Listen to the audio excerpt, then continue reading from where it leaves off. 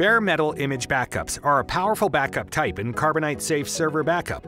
They can be used to recover individual files and folders or completely restore backed up drives to new hardware. They have a few special procedures and considerations that set them apart from the other backup types. In this video, we'll cover the 2 critical setup procedures for bare metal images. First, we'll create the bare metal image backup set, and then we'll create the recovery media. The recovery media is a bootable USB drive or disk image that boots a machine to a Windows recovery environment and restores the backed up drives. Recovery media is necessary to perform a complete bare metal image restore, so we recommend building it right after the bare metal image backup set is created. It can take around 20 minutes to build, but it only needs to be done once for this backup set, and it can be used repeatedly. You should make recovery media before you need it, so it's ready to go in case of an emergency. Okay, let's get started. First, open Carbonite Safe Server Backup, then click Add New Backup Set at the top. If you've just installed Carbonite Safe Server Backup for the first time, the option for creating a bare metal image backup is in a different place, but don't worry, you can't miss it. Carbonite Safe Server Backup will scan and suggest a backup set that fits the environment. I'm going to override this and select only bare metal image, since that's our focus in this video, then click Continue. The bare metal image backup confirmation screen appears next. The drives in your server that are eligible for the bare metal images will populate on the right. My system drive is selected automatically. You can choose to select others, but you should take care not to back up any drives where any other backup sets are stored locally. This would create unnecessary redundancy and increase your backup size exponentially. You can choose to back up to disk and cloud on the left. Both are selected by default, and we strongly advise using both. This allows you to have both the speed of local backup and added safety of cloud backup. If local backup is selected, you'll have to click Edit and add a location. This location can't be anywhere on any of the drives selected on the right. They're specifically excluded to prevent you from backing up your image backups, which would again cause your backup size to increase exponentially. The full folder path also can't be longer than 45 characters. You can also select a network location such as a NAS. This is actually recommended if possible, because any hardware failures that impact the drives you are backing up are less likely to affect a network drive than another local drive or partition. If you're using a network drive, you'll have to ensure that the Carbonite user Windows account can access the location, or input a user and a password that already has access to it. Click Verify Access to Network Location to make sure your network location will work properly. You can set the backup schedule and retention for this bare metal image backup below the backup locations. If you'd like to know more about scheduling and retention, you could review our video on scheduling and retention concepts. Click Save and continue to proceed.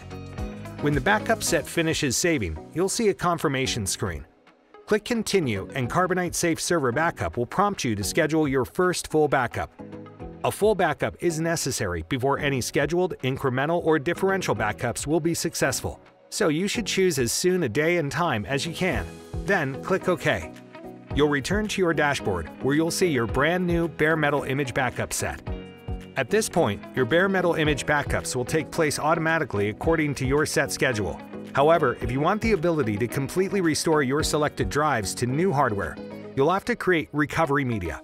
After having created the backup set, you'll see a new notification on the right prompting you to do just that.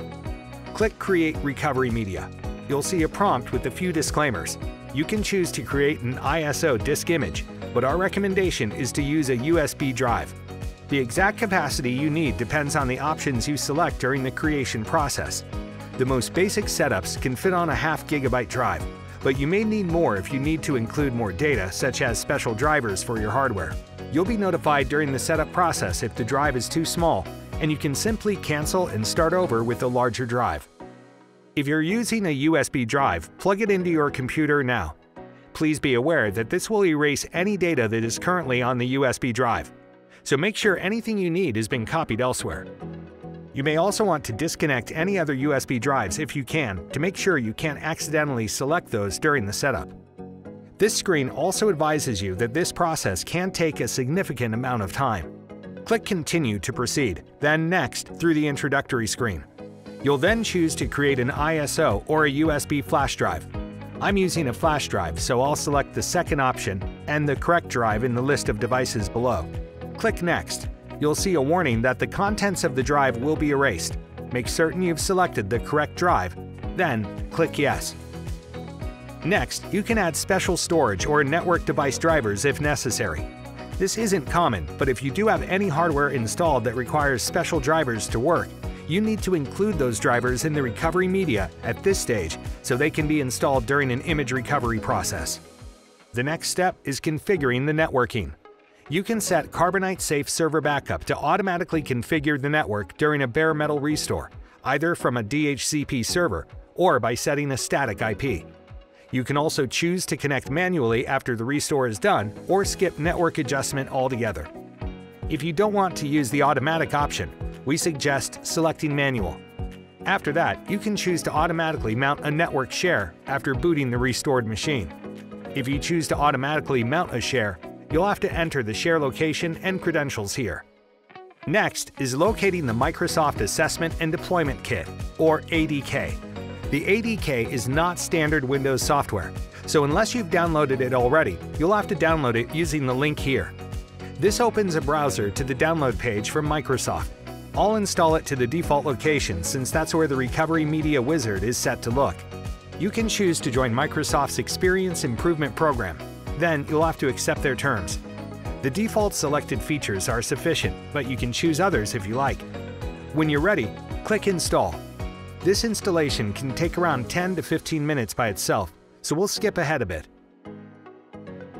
When it finishes, click Close. Now you're ready to proceed with creating recovery media. This process can take several more minutes, but just be patient. All you have to do from this point is let it work. When it finishes, your recovery media is ready to go. You'll see some basic instructions on how to use your media on screen. Click Finish. A pop-up appears with a timestamp that your recovery media was created. It's a good idea to label the flash drive with this timestamp, then store it in a safe place. A weatherproof, fireproof lockbox would be a great storage option. Click OK and you're all set. You're now ready to recover bare metal images to brand new hardware using your recovery media. We recommend testing the media to make sure it boots and connects to your backups properly.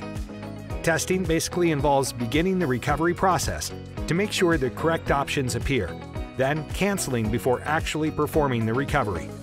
We'll review the process of recovering a bare metal image in a separate video. Thanks for watching.